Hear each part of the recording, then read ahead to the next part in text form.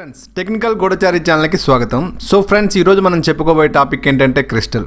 So crystal అంటే ఏంటి అనే దాని గురించి ఫుల్ డీటెయిల్గా తెలుసుకుంటూ అసలు మన laptop desktop బోర్డ్స్లో LED LCD TV బోర్డ్స్లో ఈ క్రిస్టల్స్ అనేవి ఎన్ని రకాల క్రిస్టల్స్ ఉంటాయి, వీటి రియల్ షేప్ ఏంటి, అంటే ఎస్ఎండి క్రిస్టల్స్ ఏ విధంగా ఉంటాయి, అలాగే మనకి సాలిడ్ టైప్ క్రిస్టల్స్ ఏ విధంగా ఉంటాయి అనేది అయితే ఈ వీడియోలో ఫుల్ డీటెయిల్స్ మనం తెలుసుకుంటాం.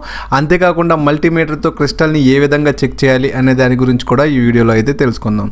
సో ఈ క్రిస్టల్స్ గురించి నేను చెప్తున్నప్పుడు ఇవి ఓన్లీ ల్యాప్టాప్ డెస్క్టాప్ బోర్డ్స్లో అలాగే ఎల్ఈడి ఎల్సిడి టీవీ మదర్ బోర్డ్స్లోనే ఉండే క్రిస్టల్సే కానీ మొబైల్ రిలేటెడ్ అయితే నేను చెప్పట్లేదు. Only laptop desktop mother boards అలాగే ఎల్ఈడి ఎల్సిడి టీవీ మదర్ బోర్డ్స్లో ఉండే క్రిస్టల్ గురించే నేను చెప్తున్నాను. సో అలాగే ఇప్పటివరకు నేను చెప్పిన ప్రతి కాంపోనెంట్ కూడా ల్యాప్టాప్ డెస్క్టాప్ అలాగే ఎల్ఈడి ఎల్సిడి టీవీ మదర్ బోర్డ్స్లో ఉండే కాంపోనెంట్సే చెప్పాను. మొబైల్కి వచ్చేసరికి సేమ్ కాంపోనెంట్ సేమ్ వర్కింగే కానీ దానికి కొంచెం డిఫరెంట్గా ఉంటాయి. ఆ క్రిస్టల్స్ కానీ అలాగే కాంపోనెంట్స్ కానీ సైజెస్ కానీ ఇవన్నీ కొంచెం డిఫరెంట్గా ఉంటాయి. సో అలాగే మొబైల్ బేసిక్స్ చెప్పేటప్పుడు మొబైల్స్లో ఇవి ఎలా ఉంటాయి, వీటి రియల్ షేప్ ఎలా ఉంటుంది అనేది అయితే నేను మీకు చెప్తాను. సో ఇప్పుడైతే ఈ వీడియోలో క్రిస్టల్ గురించి అయితే ఫుల్ డీటెయిల్గా అయితే మనం తెలుసుకుందాం. So Crystal is a component which is used to provide stable clock signal for digital circuit. Crystal is made up by quartz. Quartz is a semiconductor. When potential difference provided to a quartz, it will produce frequency. అంటే crystal అనేది ఏ విధంగా use అవుతుందంటే ఒక digital సర్క్యూట్లో stable clock లేదా fixed clock లాగా ఇదైతే use అవుతుంది. సో క్రిస్టల్ అనేది ఒక క్వార్జ్తో తయారు చేయబడుతుంది. ఈ క్వార్జ్ అనేది ఏంటంటే ఒక సెమీ కండక్టర్. సో ఈ క్వార్జ్కి మనం సప్లై గ్రౌండ్ని ఇస్తే అంటే పొటెన్షియల్ డిఫరెన్స్ని ప్రొవైడ్ చేయగానే ఈ క్వార్జ్ అనేది ఒక ఫ్రీక్వెన్సీని అయితే ప్రొడ్యూస్ చేస్తుంది అనమాట. When a voltage source is applied to small thin piece of quartz crystal it begins to change shape producing A characteristics known as the physio electric effect. అంటే మనం ఎప్పుడైతే ఈ క్వార్జ్ క్రిస్టల్కి ఈ క్రిస్టల్ క్వార్జ్ చిన్న ముక్కకైనా సరే voltage సోర్స్ని provide చేస్తామో దీనిలో ఒక చేంజ్ వస్తుంది. ఈ చేంజ్ని మనం ఫిజియో ఎలక్ట్రిక్ ఎఫెక్ట్ అని అంటాం అనమాట. అంటే మనం క్వార్జ్ క్రిస్టల్కి వోల్టేజ్ ఇస్తామో ఇది కంపిస్తుంది అనమాట, ఒక కంపనం చేస్తుంది. ఈ కంపనం చేయడాన్నే మనం ఫిజియో ఎలక్ట్రిక్ ఎఫెక్ట్ అని అంటాం. This physio electric effect is the property of A crystal by which an electrical change produces a mechanical force by changing the shape of the crystal and vice versa. So ఈ physio electric effect అనేది crystal యొక్క property. అంటే దీని ద్వారా electric charge అనేది mechanical force లాగా produce అవుతుంది అనమాట. సో దీని ద్వారా క్రిస్టల్ షేప్ అనేది చేంజ్ అవుతుంది. సింపుల్గా చెప్పాలంటే క్రిస్టల్ మీద మనం వోల్టేజ్ని ప్రొవైడ్ చేయగానే ఈ క్రిస్టల్లో ఒక కంపనం అయితే వస్తుంది. ఆ కంపనాన్ని మనం ఫిజియో ఎలక్ట్రిక్ అంటున్నాం. సో ఈ కంపించాక దీని షేప్ అయితే చేంజ్ చేస్తుంది. సో దీని షేప్ చేంజ్ అయ్యాక ఒక మెకానికల్ ఫోర్స్ అయితే దీని నుంచి ప్రొడ్యూస్ అవుతుంది. ఎప్పుడైతే మెకానికల్ ఫోర్స్ ప్రొడ్యూస్ అవుతుందో ఈ వోల్టేజ్ సోర్స్ని కూడా చేంజ్ చేస్తుంది అనమాట. ఏ mechanical force applied to the crystal produce and electrical charge. అంటే దీనికి వోల్టేజ్ ఇచ్చినప్పుడు ఒక ఎలక్ట్రికల్ వోల్టేజ్ని మనం ఇచ్చినప్పుడు ఇది మెకానికల్ ఫోర్స్ని అయితే ప్రొడ్యూస్ చేస్తుంది.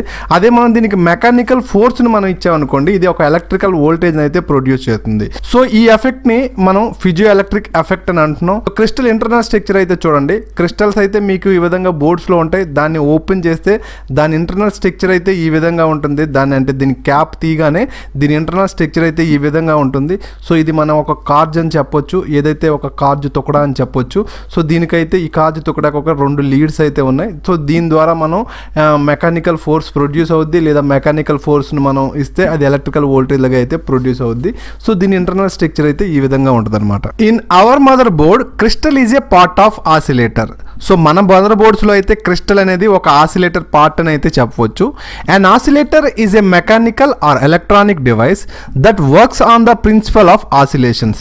సో ఈ ఆసిలేటర్ అనేది ఒక మెకానికల్ అలాగే ఎలక్ట్రానిక్ డివైస్ అనమాట.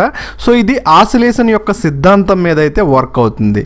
ఏ periodic fluctuation between 2 things based on changes in energy. So ఇక్కడ ఈ పీరియాడిక్ ఫ్లక్చుయేషన్ అంటే దీనికి ఒక 2 థింగ్స్ మధ్యలో పీరియాడిక్ ఫ్లక్చుయేషన్ అనేది అంటే పీరియాడిక్ అంటే కొంత టైంలో ఇన్ని ఫ్లక్చుయేషన్స్ అయ్యాయి అనే దాన్ని మనం అలా చెప్పొచ్చు. సో దీన్ని మనం ఆసిలేషన్ అని అంటాం. సో ఎప్పుడైతే దీని పీరియాడిక్ ఫ్లక్చుయేషన్ ఉంటుందో దీని ఎనర్జీలో కూడా మనకి చేంజ్ వస్తుందన్నమాట.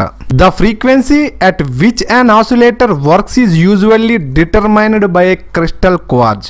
అంటే ఏదైనా ఆసిలేషన్కి ఏ ఫ్రీక్వెన్సీ ఉంటుంది అనేది ఎలా డిసైడ్ అవుద్ది అంటే దానిలో ఉండే క్రిస్టల్ క్వార్జ్ మీద డిపెండ్ అయి ఉంటుందన్నమాట. ఏదైతే ఆసిలేటర్లో దాని ఫ్రీక్వెన్సీ అనేది ఉంటుంది కదా, అది దాని క్రిస్టల్ క్వార్జ్ మీద అయితే డిపెండ్ అయి ఉంటుంది. When a direct current is applied to such a crystal it vibrates at a frequency that depends on this thickness. So అంటే మనం ఒక క్రిస్టల్ మీద డీసీ వోల్టేజ్ని అప్లై చేయగానే ఇది ఏ ఫ్రీక్వెన్సీలో వైబ్రేట్ చేస్తుంది అనేది అయితే ఆ క్రిస్టల్ క్వార్జ్ యొక్క సైజ్ మీద డిపెండ్ అవుద్ది. అంటే ఎంత సన్నగా ఉంది, ఎంత లావుగా ఉంది అని దాని సైజ్ మీద డిపెండ్ అవుద్ది అనమాట, ఏ ఫ్రీక్వెన్సీలో వైబ్రేట్ చేయాలి అని చెప్పి. సో ఫ్రీక్వెన్సీ అనే వర్డ్ వచ్చింది కాబట్టి ఇప్పుడు ఫ్రీక్వెన్సీ అంటే ఏంటో చూద్దాం. సో ఈ ఫ్రీక్వెన్సీ అంటే ఏంటి, ఇండియాలో 50 హెర్ట్జ్ ఫ్రీక్వెన్సీ ఎందుకు వస్తుంది, వెస్టర్న్ కంట్రీస్లో 60 హెర్ట్జ్ ఫ్రీక్వెన్సీ ఎందుకు ఉంది అనేది అయితే ఒక వీడియో అయితే క్లియర్గా చేయడం జరిగింది.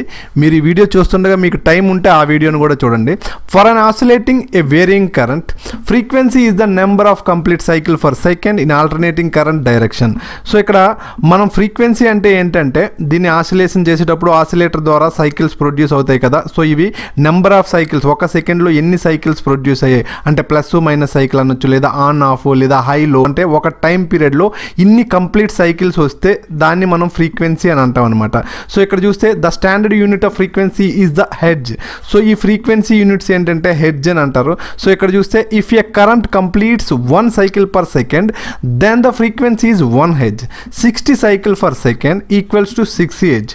సో అంటే ఒక సెకండ్లో ఒక కంప్లీట్ సైకిల్, అంటే ఒక ప్లస్ సైకిల్ ఒక మైనస్ సైకిల్, ఇలా ఒక సెకండ్లో ఒక కంప్లీట్ సైకిల్ వచ్చిందంటే దాన్ని 1 హెర్ట్జ్ అంటాం.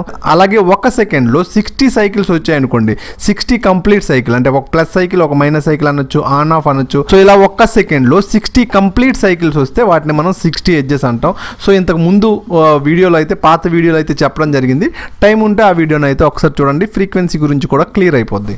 సో ఇక్కడ చూడండి కొన్ని వేవ్స్ అయితే చూపించడం జరిగింది. ఇదైతే టైము, ఇదైతే యాంప్లిట్యూడ్. ఇక్కడ టైం అంటే ఒక సెకండ్లో ఎన్ని వేవ్స్ వెళ్ళాయని, ఒక సెకండ్లో ఇక్కడ నుంచి ఇదొక వేవ్ వెళ్ళాయి కాబట్టి లో ఫ్రీక్వెన్సీ, దీనికంటే కొంచెం మీడియంగా వెళ్ళాయి కాబట్టి మీడియం ఫ్రీక్వెన్సీ.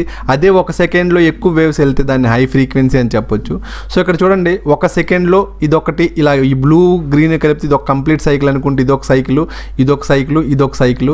సో 3 సైకిల్స్ వెళ్ళాయంటే ఒక సెకండ్లో 3 హెర్ట్జ్ ఫ్రీక్వెన్సీ అనమాట, అలా మనం చెప్పొచ్చు.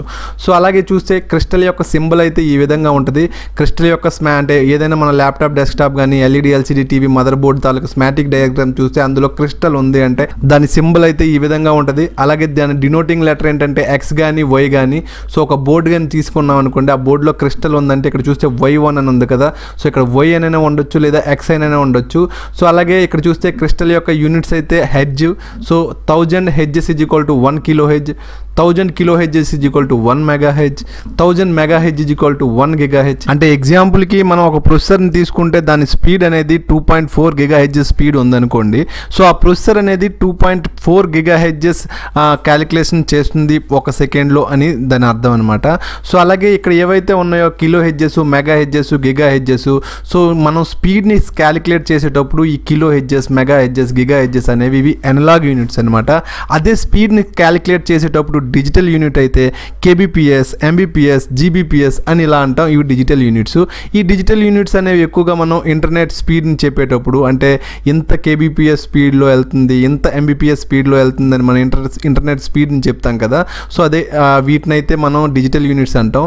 సో ఈ అనలాగ్ యూనిట్స్, ఈ డిజిటల్ యూనిట్స్ ఏంటంటే ఎలక్ట్రానిక్ కంప్యూటర్ భాషలో అనలాగ్ యూనిట్స్ స్పీడ్ గురించి చెప్పేటప్పుడు కిలో హెర్ట్జెస్, మెగా హెర్ట్జెస్ అని చెప్తాం. అదే డిజిటల్ యూనిట్లు అయితే కేబీపీఎస్, ఎంబీపీఎస్ అని చెప్తాం. కేబీపీఎస్ అంటే కిలో బిట్ పర్ సెకండ్ అనమాట. అలాగే ఎంబీపీఎస్ అంటే మెగా బిట్ పర్ సెకండ్, అలాగే జీబీపీఎస్ అంటే గిగా బిట్ పర్ సెకండ్. ఈ విధంగా మనం చెప్తాం. ఇవైతే డిజిటల్ యూనిట్స్. సో ఈ kilo hertz, mega hertz, giga hertz ఇవైతే అనలాగ్ యూనిట్స్ అనమాట. సో అయితే ఇప్పుడు types of crystal according to real shape there are 4 types of crystal found on hour desktop and laptop mother board. Laptop, desktop mother బోర్డులో అయితే మనం 4 రకాల క్రిస్టల్స్ని అయితే చూస్తాం. అవి ఏంటో ఇప్పుడు మనం చూద్దాం. ఫస్ట్ అయితే సాలిడ్ బేసిక్ క్రిస్టల్. సో ఇక్కడ కనిపిస్తున్నాయి ఇవైతే సాలిడ్ బేసిక్ క్రిస్టల్స్, ఇక్కడ కూడా చూడొచ్చు మీరు బోర్డ్స్లో. అలాగే ఇంకోటి ఏంటంటే సాలిడ్ ఆర్టీసీ క్రిస్టల్. ఇక్కడ ఏవైతే అయితే కనిపిస్తున్నాయి ఇవి సాలిడ్ ఆర్టీసీ క్రిస్టల్ అనమాట. సో అలాగే ఎస్ఎండి బేసిక్ క్రిస్టల్ ఇది, అలాగే మనం ఎస్ఎండి ఆర్టీసీ క్రిస్టల్, ఇలా మనం 4 టైప్స్ ఆఫ్ క్రిస్టల్స్ని అయితే చూస్తాం డెస్క్టాప్ ల్యాప్టాప్ మదర్ బోర్డ్లో. సో వీటి గురించి అయితే తెలుసుకుందాం ఒక్కొక్క దాని గురించి. సో ఇక్కడ చూడండి solid type crystals. So solid type crystals అయితే ఇక్కడ చూస్తే మీకు మెటల్ బాడీ అయితే ఉంటుంది. సో వీటికి సాలిడ్ టైప్ క్రిస్టల్స్ అని ఎందుకు అన్నామంటే వీటి లెగ్స్ ఏవైతే ఉన్నాయో అవి మనం పీసీబీకి పెడితే అవి బాటమ్ సైడ్ వరకు వెళ్తాయి. సో అక్కడైతే మనం సోల్డర్ డీసోల్డర్ చేస్తాం, అందుకని వీటిని సాలిడ్ టైప్ క్రిస్టల్స్ అని అంటాం. సో ఈ సాలిడ్ బేసిక్ క్రిస్టల్స్ ఉన్నాయి కదా, ఈ సాలిడ్ బేసిక్ క్రిస్టల్ దగ్గర అయితే మనం చూస్తే 2 పిఎఫ్లు అయితే ఉంటాయి. ఇక్కడ చూసారు కదా, ఇక్కడ 2 కెపాసిటర్లు అయితే కనిపిస్తున్నాయి. ఈ 2 కెపాసిటర్లు కూడా ఈ 2 లెగ్స్కి అయితే కనెక్ట్ అయి ఉంటాయి. ఒకటైతే పాజిటివ్ కనెక్ట్ అవుతాయి, ఇంకోటి అయితే గ్రౌండ్స్ అయితే కనెక్ట్ అయి ఉంటాయి. సో ఇవి ఇలా ఉంటాయి. సో మీరు హబ్ ఆర్కిటెక్చర్ డెస్క్టాప్ మదర్ బోర్డ్లో చూస్తే అందులో 2 రకాల మీరు క్రిస్టల్స్ అయితే చూస్తారు. ఒకటి 14.3 మెగాహెర్ట్జ్, ఇంకోటి 25 మెగాహెర్ట్జ్. సో ఏదైతే ఈ 14.3 మెగాహెర్ట్జ్ క్రిస్టల్ ఉందో ఇది క్లాక్ జనరేటర్ ఐసీ దగ్గర ఉంటుంది. అలాగే 25 మెగాహెర్ట్జ్ క్రిస్టల్ అనేది మనకి ల్యాన్ చిప్ ఐసీ దగ్గర అయితే ఉంటుంది. సో వీటిని ఎలా చెక్ చేయాలి డిఎస్ఓతో అనేది అయితే మీకు ముందు వచ్చే వీడియోస్లో అయితే మీరు చూస్తారు. సో ఇవి మనకి సాలిడ్ బేసిక్ క్రిస్టల్ అనమాట. సో ఇప్పుడైతే మనం చూద్దాం సాలిడ్ ఆర్టీసీ క్రిస్టల్ గురించి. సో ఈ సాలిడ్ ఆర్టీసీ క్రిస్టల్ మీద ఇక్కడ వాల్యూ చూడండి 32.76 అయితే ఉంది. ఈ 32.76 ఏదైతే ఉందో ఇది మనకి కిలో హెడ్జెస్లో ఉంటుంది. అదే మీకు సాలిడ్ బేసిక్ క్రిస్టల్ అయితే మీకు మెగా హెడ్జ్లో ఉంటుంది. సో ఏదైతే ఇవి ఉన్నాయో ఇవి మెగా హెడ్జ్లో ఉంటుంది. అదే సాలిడ్ ఆర్టీసీ క్రిస్టల్ అయితే ఇది కిలో హెడ్జ్లో ఉంటుంది. 13.768 ఇది కిలో హెడ్జ్ అనమాట. సాలిడ్ ఆర్టీసీ క్రిస్టల్స్ అయితే మనకి బోర్డు మీద ఈ విధంగా ఉంటాయి. ఇక్కడ మీరు చూడండి ఈ క్రిస్టల్ దగ్గర X2 అని ఉంది. సో ఇక్కడ Y అయినా ఉండొచ్చు, X అయినా ఉండొచ్చు, ఏదైనా ఉండొచ్చు, క్రిస్టల్ డినోటింగ్ లెటర్ అనమాట. ఇక్కడ 2 టెర్మినల్స్ ఉన్నాయి చూసారా, ఇది ఒకటి X1 టెర్మినల్ అనుకోండి, ఇది ఒక X2 టెర్మినల్ అనుకోండి. అంటే ఒకటి ఇన్పుట్ ఒకటి అవుట్పుట్. సో ఈ సాలిడ్ ఆర్టీసీ క్రిస్టల్స్ అనేవి మనకి డెస్క్టాప్ ల్యాప్టాప్ బోర్డ్లో సౌత్ బ్రిడ్జ్తో డైరెక్ట్గా కనెక్ట్ అయి ఉంటాయి. సో ఇవైతే కిలో హెడ్జ్లో ఉంటాయి, అవైతే మెగా హెడ్జ్లో ఉంటాయి. సో ఇది మనం X1 X2 పిన్ అంటే ఒకటి ఇన్పుట్ ఒకటి అవుట్పుట్ పిన్ అయితే చెప్పుకోవచ్చు. దీని మీద ఇక్కడ ఒక వైర్ లాగా ఉంది కదా, ఇదైతే బేస్ అనమాట. అంటే ఈ క్రిస్టల్ని ఇలా పట్టి ఉంచడానికి అనమాట. కొన్నిటికి ఉంటుంది కొన్నిటికి ఉండదు. సో ఇవైతే మనకి దీని బాడీని అయితే గ్రౌండ్ చేసి ఈ విధంగా బేస్ అయితే ఉంటుంది. సో మనకైతే క్రిస్టల్ అయితే 2 పిన్లు ఉంటాయి. ఇక్కడ కనిపిస్తుంది కదా ఈ విధంగా, ఇదైతే బేస్ అనమాట. సో అలాగే ఈ క్రిస్టల్స్ ని మల్టీమీటర్తో ఏ విధంగా చెక్ చేయాలి అనే దాని గురించి కూడా ఈ వీడియోలో అయితే చూద్దాం. సో అలాగే ఇక్కడ చూడండి ఇదైతే ఎస్ఎండి బేసిక్ క్రిస్టల్. ఈ ఎస్ఎండి బేసిక్ క్రిస్టల్స్ అయితే మనకి ఈ విధంగా ఉంటాయి. ఇక్కడ 3 రకాలు చూపిస్తున్నాను కదా, కొన్ని అయితే 2 పిన్స్ ఉంటాయి, కొన్ని అయితే 4 పిన్స్ ఉంటాయి. ఈ విధంగా మనకి ఎస్ఎండి బేసిక్ క్రిస్టల్స్ అయితే ఉంటాయి. ఈ ఎస్ఎండి క్రిస్టల్స్ ఏవైతే ఉన్నాయో ఎస్ఎండి బేసిక్ క్రిస్టల్స్ అనేవి ఎక్కువగా మనకి ల్యాప్టాప్ బోర్డ్స్లో అయితే కనిపిస్తాయి. అలాగే solid basic crystals, solid RTC crystals మనకి డెస్క్టాప్ మదర్ బోర్డ్స్లో అయితే కనిపిస్తుంటాయి. ఇప్పుడు లేటెస్ట్గా వస్తున్న డెస్క్టాప్ మదర్ బోర్డ్స్లో కూడా మనకి ఎస్ఎండి బేసిక్ క్రిస్టల్స్ అయితే ఇస్తున్నారు. ఓల్డ్ డెస్క్టాప్ మదర్ బోర్డ్స్లో అయితే మీరు ఎక్కువగా solid basic crystals, solid RTC crystals అయితే చూస్తారు. సాలిడ్ ఆర్టీసీ క్రిస్టల్ అంటే ఆర్టీసీ అంటే రియల్ టైమ్ క్లాక్ అనమాట.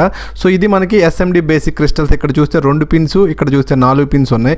మీకు కన్ఫ్యూజ్ రావచ్చు, ఎప్పటి వరకు మనం చూసింది 2 పిన్స్ కదా, ఈ 4 పిన్స్ అయితే ఎలా అని. సో ఇక్కడ 4 పిన్స్ ఉన్నాయనుకోండి. సో 4 పిన్స్ ఉంటే ఇక్కడ ఒక డాట్ ఉంది చూడండి, ఈ డాటు. సో డాట్ కింద ఉన్నది ఫస్ట్ పిన్, అలాగే డాట్కు మీద ఉన్నది మనకి సెకండ్ పిన్ అనమాట. సో డాట్కి కింద ఉన్నది ఫస్ట్, ఇలాగే మీద పిన్ మనకి సెకండ్ పిన్. ఈ 2 పిన్స్ ఏవైతే ఉంటాయో 4 పిన్స్లో అవి ఆ 2 పిన్ బేస్ పిన్స్ అనమాట. ఇందాక ఒక దీనికి చూస్తే ఇక్కడ చూడండి 4 లాగా ఉన్నాయి, ఇక్కడైతే యాక్చువల్గా ఉండేవి 2. తో ఈ బేస్ని గ్రౌండ్ చేశారు. సో గ్రౌండ్ చేస్తే ఈ బేస్కి ఈ విధంగా రెండింటికి మధ్యన చూస్తే మనకి బీప్ సౌండ్ వస్తుంది. సో అలాగే ఇక్కడ 4 పిన్స్ ఉన్న దగ్గర కూడా ఈ 2 పిన్స్ ఏవైతే ఉంటాయో అవి మనకి బేస్ అనేది గ్రౌండ్ చేసి ఉంటుంది. ఈ 2 పిన్సే మనకి X1 X2 pin input output pins అనమాట. అదే మీకు 2 పిన్స్ ఉన్న ఎస్ఎండి బేసిక్ క్రిస్టల్ కానీ ఇవి ఉన్నాయంటే సో ఇవి మనకి ఇన్పుట్ అవుట్పుట్ పిన్ అనమాట. సో అలాగే SMD RTC crystal. SMD RTC crystal చూడండి, ఎస్ఎండి ఆర్టీసీ క్రిస్టల్స్ అయితే ఇన్ని విధాలుగా మీకు ఉంటాయి. సో ఈ ఎస్ఎండి ఆర్టీసీ క్రిస్టల్స్లో కూడా కొన్ని మీకు 2 పిన్స్ ఉంటాయి, కొన్ని 4 పిన్స్ ఉంటాయి. సో ఇక్కడ చూస్తే ఆర్టీసీ క్రిస్టల్ దగ్గర ఇక్కడ ఏదైతే హాఫ్ మూన్ లాగా ఉందో చూడండి, కట్ అయ్యి హాఫ్ మూన్ లాగా ఉంది. సో ఈ హాఫ్ మూన్ దగ్గర ఉన్న ఫస్ట్ పిన్ ఏదైతే ఉందో అది మనకి ఫస్ట్ పిన్, దాని మీద సెకండ్ పిన్. ఈ 2 పిన్స్ ఏవైతే ఉన్నాయో అవి బేస్ పిన్స్. సో ఈ బేస్ పిన్స్ మధ్యన అయితే బీప్ వస్తుంది. ఈ ఫస్ట్ పిన్ సెకండ్ పిన్ ఏవైతే ఉందో వాటి ఇన్పుట్ అవుట్పుట్ పిన్స్ అనమాట మనం చెక్ చేసేటప్పుడు. సో ఇవి ఎస్ఎండి ఆర్టీసీ క్రిస్టల్. ఆర్టీసీ అంటే రియల్ టైమ్ క్లాక్, అలాగే ఎస్ఎండి బేసిక్ క్రిస్టల్, అలాగే సాలిడ్ ఆర్టీసీ క్రిస్టల్, అలాగే సాలిడ్ బేసిక్ క్రిస్టల్స్. ఈ 4 గురించి కూడా మీరైతే ఈ వీడియోలో తెలుసుకున్నారు. ఇప్పుడైతే టెస్టింగ్ ఆఫ్ క్రిస్టల్స్ ఆఫ్ బోర్డ్లో ఎలా టెస్ట్ చేయాలి, అలాగే టెస్టింగ్ ఆఫ్ క్రిస్టల్స్ ఆన్ బోర్డ్లో ఎలా చెక్ చేయాలి అనేది అయితే చూద్దాం. సో క్రిస్టల్ టెస్టింగ్ అనేది మనం ఆఫ్ బోర్డ్ చేసేటప్పుడు, అంటే ఒక బోర్డ్ నుంచి క్రిస్టల్ని బయటికి తీసి చెక్ చేసేటప్పుడు మల్టీమీటర్ రేంజ్ అనేది మనం కంటిన్యూటీలో పెట్టుకుంటే, మల్టీమీటర్ రేంజ్ కంటిన్యూటీ మోడ్లో పెట్టాక మనం చెక్ చేస్తున్నప్పుడు, అంటే రెడ్ ప్రోబ్ బ్లాక్ ప్రోబ్ని క్రిస్టల్ యొక్క 2 టెర్మినల్ దగ్గర పెట్టి చెక్ చేస్తున్నప్పుడు నో బీప్ అలాగే నో వాల్యూ రావాలి. అంటే 2 పక్కల నుంచి మనం చేంజ్ చేసి పెడితే ఎటు పక్క కూడా బీపు రాకూడదు, వాల్యూ కూడా చూపించకూడదు. అలా చూపించలేదు అంటే ఆ క్రిస్టల్ ఓకే కండిషన్లో ఉందని చెప్పొచ్చు. అదే టెస్టింగ్ని మనం క్రిస్టల్ ఆన్ బోర్డ్లో ఉంటుండగా చెక్ చేసేటప్పుడు ఏంటంటే వాల్యూ అయితే రావచ్చు, మనం చెప్పలేము ఎందుకంటే అది ఆన్ బోర్డ్లో ఉంది కాబట్టి. కానీ బీప్ అయితే రాకూడదు. ఏ సైడ్ నుంచి, ఒకవైపు నుంచి ఇంకొక వైపు నుంచి కూడా బీప్ సౌండ్ అయితే రాకూడదు. బీప్ సౌండ్ వచ్చింది అంటే ఆ క్రిస్టల్ అనేది షార్ట్ అయిపోయింది అని. అదే మనం బోర్డ్ నుంచి బయటికి తీసాక ఆఫ్ బోర్డ్లో చెక్ చేసేటప్పుడు ఏంటంటే మల్టీమీటర్ కంటిన్యూటీ మోడ్లో ఉండేటప్పుడు మనకి ఎటువైపు నుంచి బీపు రాకూడదు, వాల్యూ రాకూడదు. సో అప్పుడే మనకి క్రిస్టల్ ఓకే కండిషన్లో ఉంది. ఆన్ బోర్డ్లో ఉండేటప్పుడు వాల్యూ అయితే మనం చెప్పలేం ఎందుకంటే అది ఆన్ బోర్డ్లో ఉంది కాబట్టి. సో బీప్ అయితే రాకూడదు మనం టెస్ట్ చేసేటప్పుడు క్రిస్టల్ని. సో ఈ క్రిస్టల్ని మరి 100% ఇది వర్క్ అవుతుందా లేదా అని మనం ఎలా టెస్ట్ చేస్తామంటే, సో దానికైతే డిఎస్ఓ డిజిటల్ ఆసిలోస్కోప్ లేదా సిఆర్ఓలో అయితే చెక్ చేయొచ్చు, లేదా ఫ్రీక్వెన్సీ కౌంటర్ ద్వారా అయినా చెక్ చేయొచ్చు. అంటే దీనికి ఎంత ఫ్రీక్వెన్సీ వస్తుంది, లేదా అంటే దీని మీద ఎంత అయితే మెగా హెడ్జెస్ రాసి ఉందో అలాగే ఎంతైతే కిలో హెడ్జెస్ రాసి ఉందో, సో అది ప్రాపర్గా వస్తుందా లేదా అని చెప్పి మనం డిఎస్ఓతోనైతే చెక్ చేస్తాం. సో అవి మీకు ముందు వచ్చే క్లాసెస్లో నేను ఒక డిఎస్ఓని చూపించి దాంట్లో ఎలా చెక్ చేయాలి అనేవి టోటల్ ల్యాప్టాప్ చిప్ లెవెల్ రిపేరింగ్లో అయితే మీకు చెప్తాను. సో ఈ వీడియో అయితే మీకు టోటల్గా నచ్చింది అని నేను ఎక్స్పెక్ట్ చేస్తున్నాను. ఈ వీడియో కనుక మీకు టోటల్గా నచ్చినట్లయితే వీడియోని లైక్ చేయండి, షేర్ చేయండి, నా ఛానల్ సబ్స్క్రైబ్ చేయండి. Thank you so much friends. Next వీడియోలో కలుద్దాం. Bye bye.